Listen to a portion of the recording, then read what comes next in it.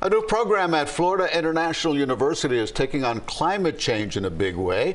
Armed with millions of dollars in federal funding, it aims to determine the impact sea level rise and saltwater intrusion is having on our infrastructure and our drinking water. CBS News Miami's Trish Christakis was in Hollywood Beach today. She checked out the new monitoring system along the coastline.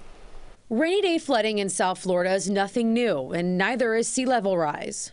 Climate change and global warming and sea level rise is not a someday thing in South Florida. It's a right now thing, and so our cities are really having to make investments. Congresswoman Debbie Wasserman Schultz provided $9 million to Florida International University to start the process of creating 160 saltwater intrusion monitors up and down the South Florida coastline. Got this problem with saltwater rising and not enough fresh water from the west pushing back. So the consequence of that is that salt water is intruding into our land laterally as well as our drinking water.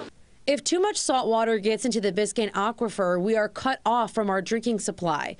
This project they're setting up will now monitor how much salt water from the ocean is getting underneath the city's infrastructure, something that was referenced as a concern in the months after the Surfside collapse. And we learned a horrible lesson way back when a building collapsed. Unfortunately, that's going to be more the norm of salt water getting in, and so we have to understand how fast that's happening, why it's happening, and where it's happening, so that we can make sure we adjust how we build buildings and other infrastructure to basically be able to deal with the high corrosion of salt water. Currently, there is no way to know the level of saltwater intrusion, so this new system will give real-time data in nearshore areas like Brickell and Hollandale.